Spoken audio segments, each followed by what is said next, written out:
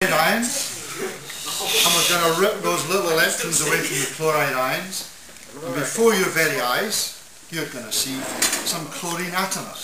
Piece of chemical magic. There you go.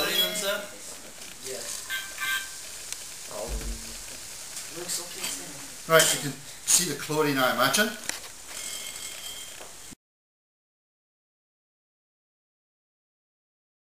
Here you go.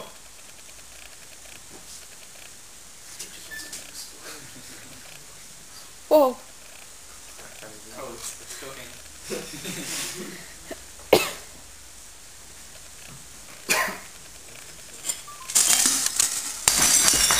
There we go. Nice one.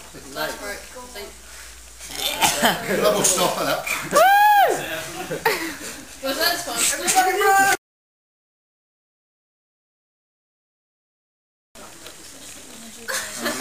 There's a huge amount of energy released, and the energy, in most cases when I do this, the energy is enough to cause the glass to crack. It doesn't normally crack quite as spectacularly as it did, but these gas jars aren't made of pyrex, they're made of quite cheap glass.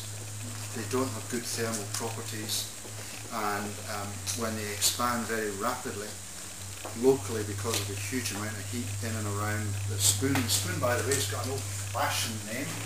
It's called a deflagrating spoon. What? It's called a deflagrating spoon.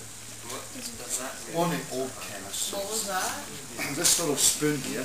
Well, and it's taken the end off. Well, that's brilliant. That is, not only have I lost the gas jar, but I've killed the spoon at the same time.